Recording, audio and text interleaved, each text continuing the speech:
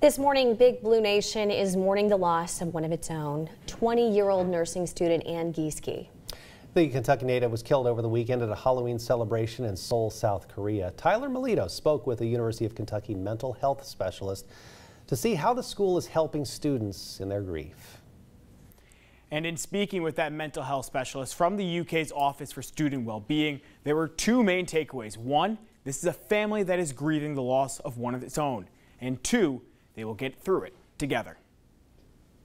Every person is different. Your own personal histories are going to say a lot about how you react in these situations. School leaders at UK are answering calls from students struggling to cope with the untimely death of their classmate, Ann Gieske. Sometimes students honestly don't know what to do, and they just want to walk in and be able to sit down face to face with someone.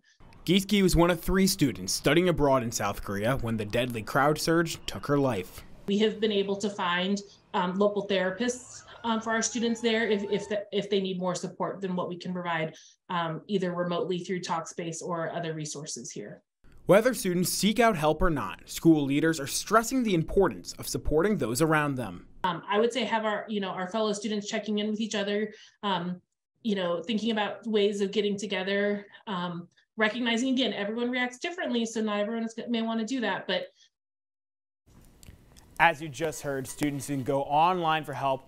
The university has a new partnership with online counseling service Talkspace, along with its own virtual mental health counseling service. We have all those details up for you now on Fox56News.com. For Fox 56 News, I'm Tyler Melito.